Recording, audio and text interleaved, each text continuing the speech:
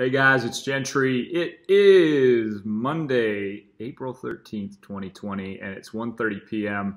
Part of the reason I'm going to start off saying that is because honestly, things change now, hour by hour, day by day, and I think that's been our new norm for at least a month now.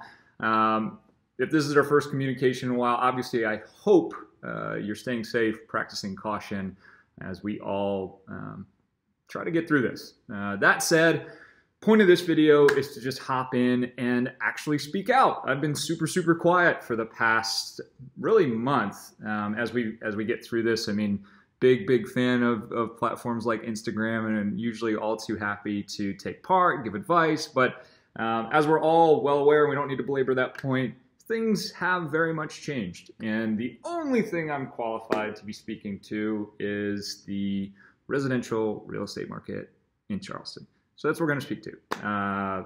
Is it a good time to buy? Is it a good time to sell? Investment property. Those are three areas we're going to cover. After this, obviously, I'd love any interaction, feedback, yada. But this will be my quick state of the, not union, but just state of the market as of today.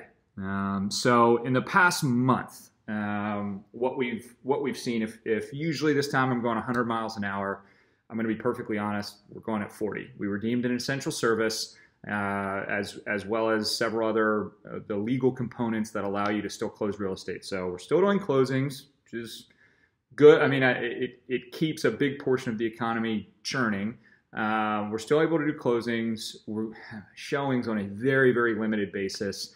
If anything, it's made technologies that we've had for a while, like 3D tours, way more prevalent, and I think helped people kind of get used to utilizing those sorts of platforms. So knock on wood, I'm actually hoping that becomes something that's a little bit more industry standard and helps all of us maybe over time expedite this process so that it's so industry standard you can walk through places, see floor plans, and maybe weed some spots out that you don't have to waste the time driving there anymore. So that said, yeah, if we usually are going 100 miles an hour, and we certainly were January, February, it kind of feels like 40 right now, for lack of a better analogy.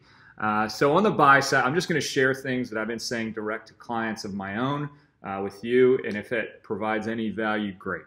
So on the buy side, what I've been telling people is the same sort of narrative as always, which is it is 100% based on your financial situation, right?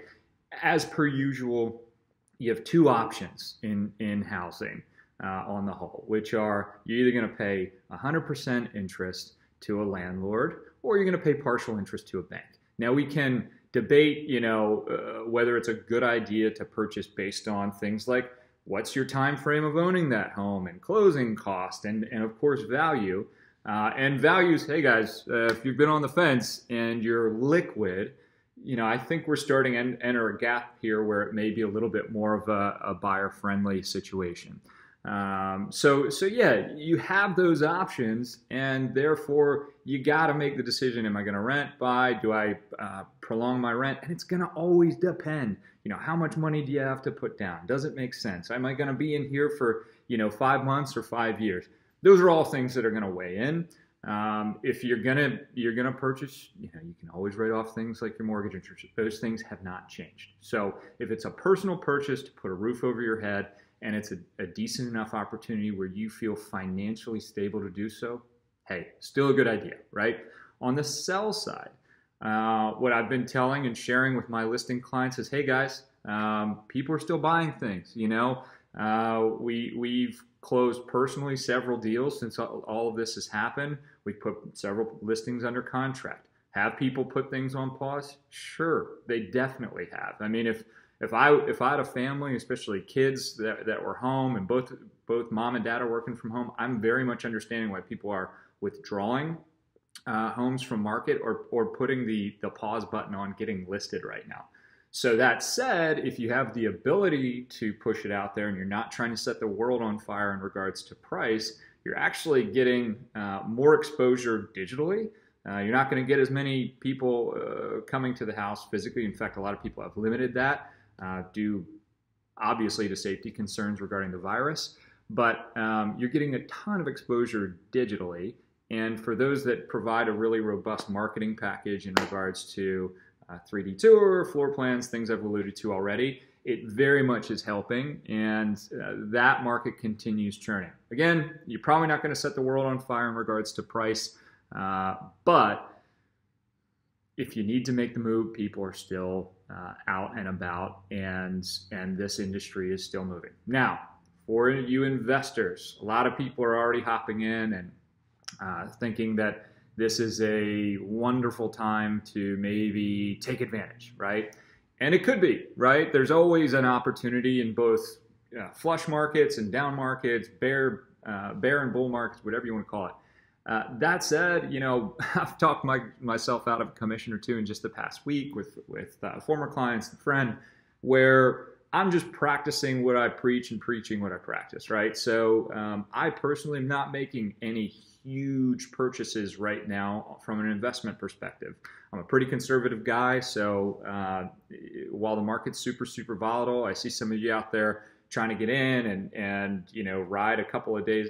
I'm a big long-term macro thinker, so if you're doing a buy and hold situation, or you're certainly doing a flip, man, the margins need to be really, really, really good, because again, as a local real estate agent, our industry tends to project a lot of noise. I mean, you hear a lot of tone-deaf people saying things like, "Could you see yourself getting quarantined in this house?"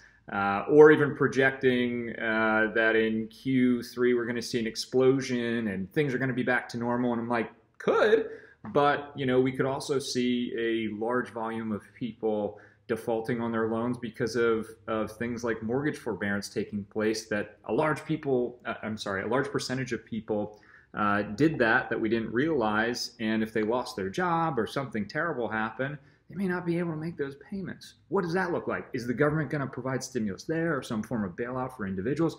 We don't know. I mean, not that long ago, there was a very real risk that I didn't have a single closing the rest of the year if the courts closed, which for about a 48-hour period looked realistic. So that's why I preach caution in terms of any investment. Of course, if it's a screaming deal, sure, take advantage of it. But you really got to make sure you've got your numbers down pat, because I just fear people that bought and are running on very tight margins are probably feeling a lot of pressure right now. So anyway, those are just general overview of the buy, the sell, the invest side, all of which, of course, I'm advising people on every day, and I just hope that maybe provides a little bit of value to you.